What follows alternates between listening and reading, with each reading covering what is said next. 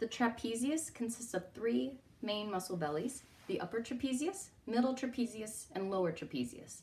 We'll begin with the upper trapezius. It originates on the ligamentum nuchae, which on the spinous processes of the cervical vertebrae is a ligament that comes out and attaches like this. It also originates on the superior nuchal line of the skull.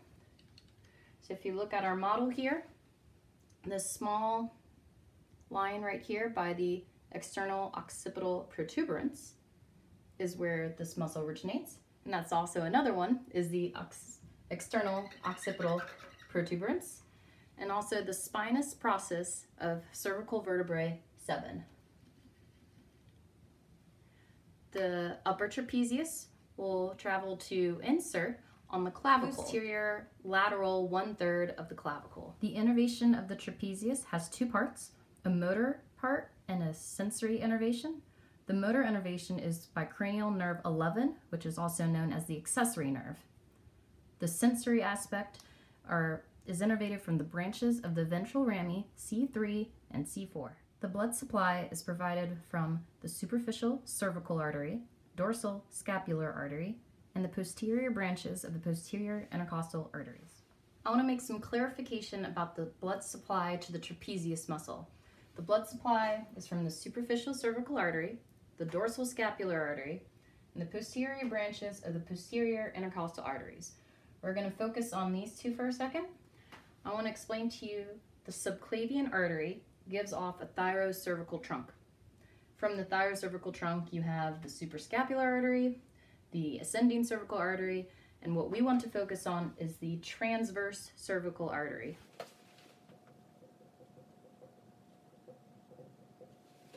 So the transverse cervical artery has two branches, a superficial branch and a deep branch.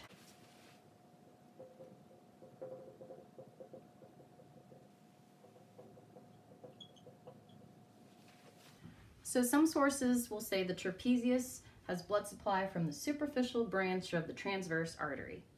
Another name for the superficial branch of the transverse artery is a superficial cervical artery.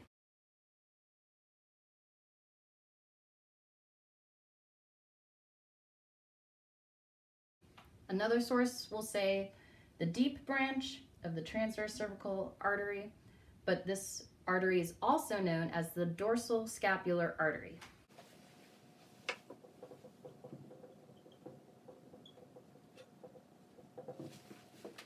So don't let these aliases fool you.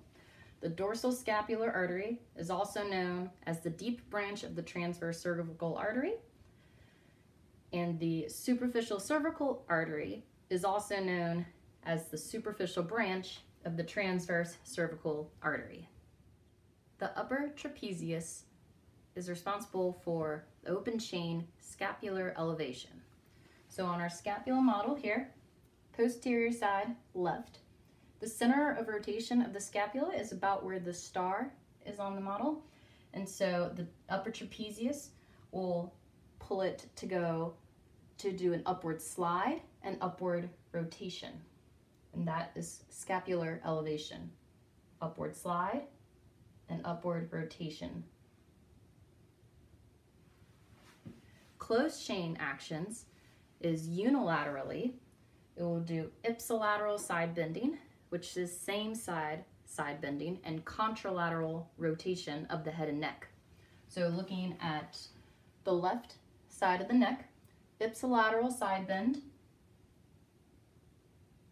and contralateral rotation.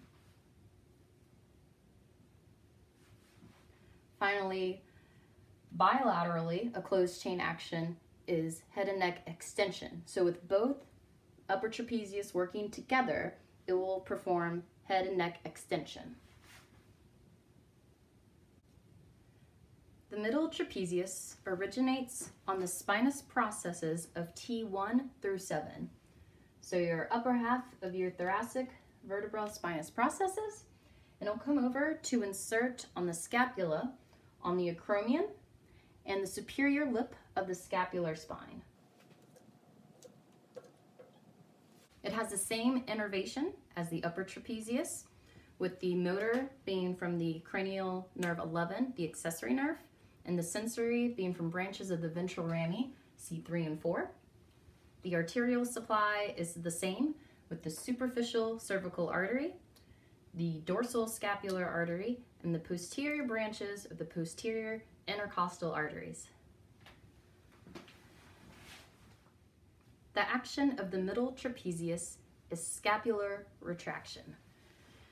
So on our scapular model here, when the middle trapezius contracts, it will do a medial slide and an external rotation, which together is scapular retraction.